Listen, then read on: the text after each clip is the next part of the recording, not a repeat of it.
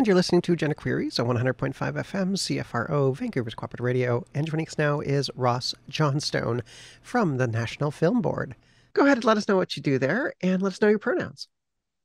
Thanks for having me. Yes, my name is Ross Johnstone. I use he, him, and I have a few hats that I wear at the National Film Board, but essentially my primary role is on the education team. So I'm responsible for getting NFB films out into classrooms K to 12, but also post-secondary and public libraries all across Western Canada, which is my territory.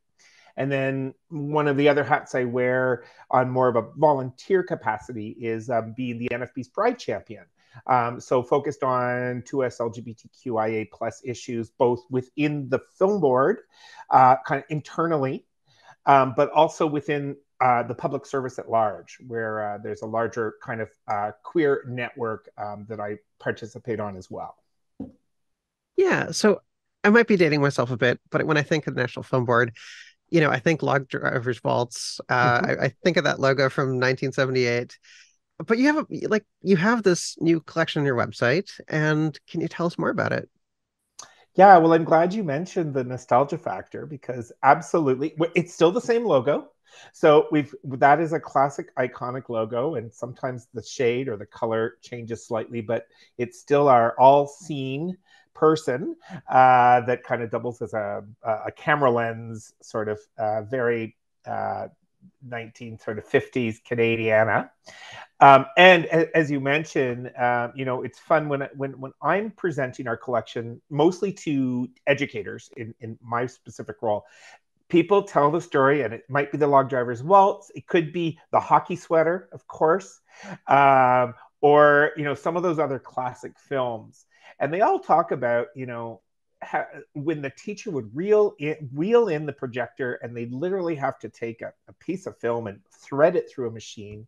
Sometimes the bulb would light on fire.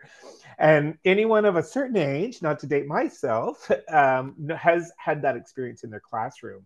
So often I am getting that kind of memory or nostalgia as a really nice kind of icebreaker when I'm talking to people about the larger collection and the more contemporary collection. So you're not alone. And indeed, we have been producing for over 80 years in Canada, but we continue to put out, upwards of 100 productions a year from all the various studios across the country, including the BC Yukon studio here in Vancouver. So tons of new films coming out every year, lots of new contemporary filmmakers.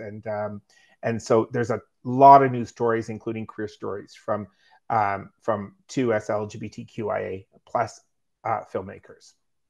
Yeah, you have a bunch of really great stuff on there. You have a bunch of local Vancouver artists that we know of and filmmakers. Is there a favorite on there that you like? Oh, geez, gosh. Not to Can I put say you on the more than, spot. can I say more than one? Yeah. Okay, how about I group them in genre? Because as you know, the film board is definitely most renowned for two genres, really, documentary and animation. That's makes up the vast majority of the collection. Not to be forgotten, though, is our interactive collection, which also falls into the more contemporary side. I can speak to that a bit later. All to say, I would say, why don't I pick one from each genre? So from the animation side, I love the film I Like Girls, or J'aime les filles en français. That's by Diane Obamswin, who is a Indigenous filmmaker at the Film Board. And there's lots of intersectionality within our queer collection, too, which is really nice.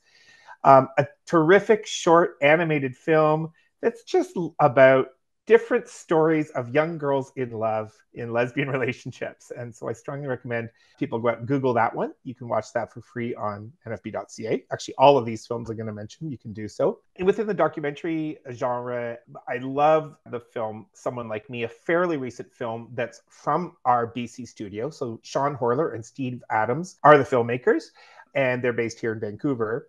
It's a terrific film or a powerful film that shows the story of a Rainbow Refugee Circle. So a circle of people here in Vancouver that have gotten together as donors to bring refugee, in this case, it follows a young man from Kenya. And there's all the kind of ups and then the downs of what it's like to be a refugee in a country like Canada. There was some very poignant moments. One that stands out for me is somebody moving to this part of the world to be themselves, to be queer and out and proud when they're coming from a place where that's illegal, with some brutal punishments. However, they get here and they confront racism for the first time because, Yeah. they're living in a predominantly, white neighborhood. And that is a really interesting kind of starting point for kind of the second part of the film. And then finally, I'm going to plug a interactive work called Untied Shoes, which is a fun online kind of interactive experience that was also produced here in Vancouver. When you get to the site, it looks like you're on a retail shoe website and you're buying a pair of sneakers. But then as you click into the cart and want to check out, you actually get a terrific story from a non-binary artist who's based in Saskatchewan, telling their story of gender conformity or non-conformity using kind of the different shoes as a metaphor. So all sorts of interesting projects that are kind of my favorites that I like to pitch, in particular within the education sphere for different reasons. Yeah. So a lot of these projects, you're helping out, right? I'm helping out in the distribution sense in my role. So yeah, really these are things I want people to see, and in particular within the market of education. So K to 12 again, and the post secondary. So my role really isn't necessarily from the creative side, although we do get creative in the ways that we try to promote these to our different target audiences. So really, that's how I'm working with the films for sure. Yeah. And so the National Film Board, it helps out with these films, right? And producing them and helping new filmmakers really gain a foothold. That's right. Yeah, our model is quite unique, like in the world. You absolutely wouldn't find an equivalent south of our border in the U.S. and even in Europe, where there is probably more support for independent filmmakers, say, than in some other parts of the world. But yeah, the Film Board reviews projects, and when we decide we want to work with an artist on a specific project, what the Film Board is there to do is to provide the full infrastructure. So the dollars to produce it, the editors to edit it, the marketing machine to then promote it, and the distribution machine to get it out there. So that's what's really unique about the Film Board. Yeah. And so one of the deadlines coming up for partnerships is coming up on October 15th. And I'm Mm. wondering if you can talk more about that. Like, how would people go ahead and apply? Yeah, there's different ways. And again, not being part of our production stream, I think the best advice I can do is tell people to check out our website. In fact, we have a brand new section called Create with the NFB. You can just Google that, Create with the National Film Board, and you'll get to a page that has a bunch of different sort of tabs and links on it. Walks any filmmaker through the process. If you're wanting to pitch a project to us, that's the place to start. Just some background, for the most part, we're not working with brand new filmmakers to produce a feature or a short. We're looking to work with artists that have some experience under their belt. That said, there is the FAP assistance program, which can be accessed by new filmmakers. And that is another application process that you'll do in your region. So if you're here in Vancouver, you'll apply to the BC studio.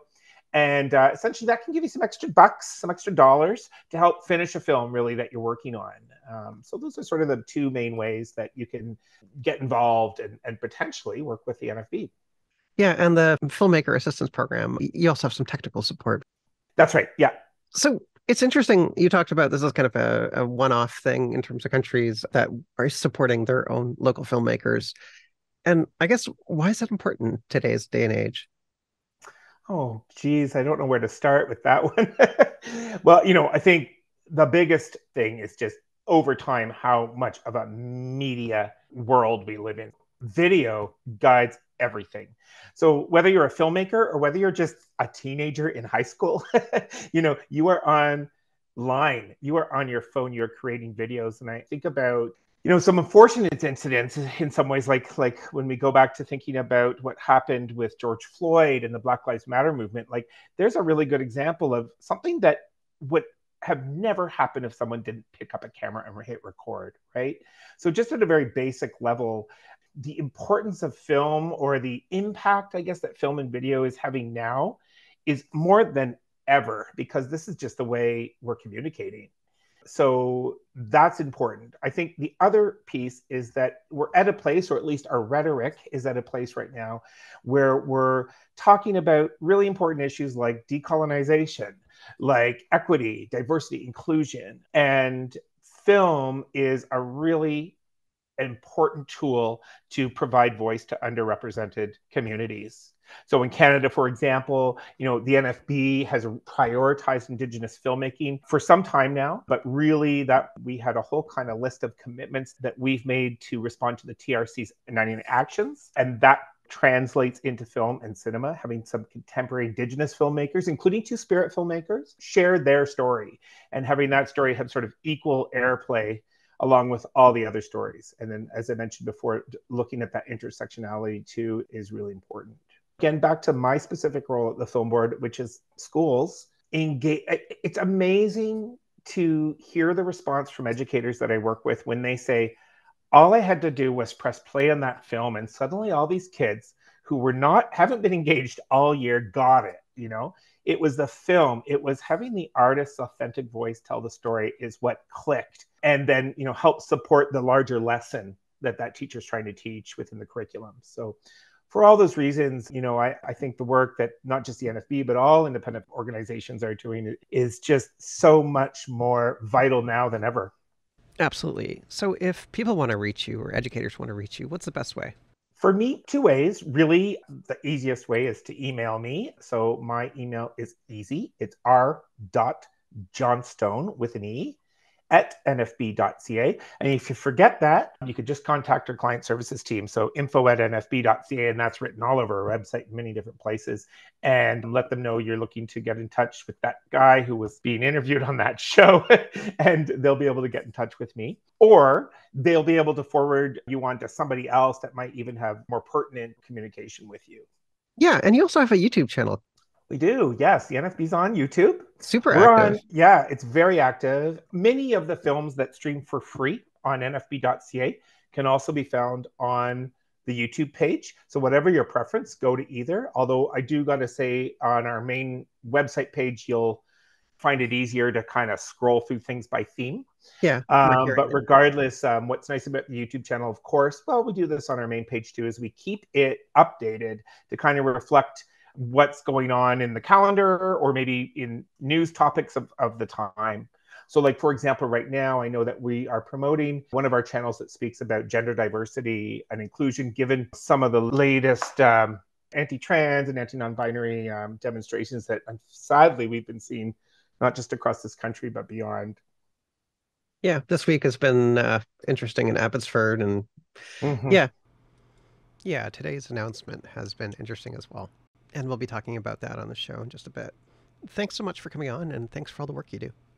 Thanks so much for having me on the show. And please check out the collection. There's more than 4,000 films that you can stream for free on nfb.ca. And that was Ross Johnstone from the National Film Board.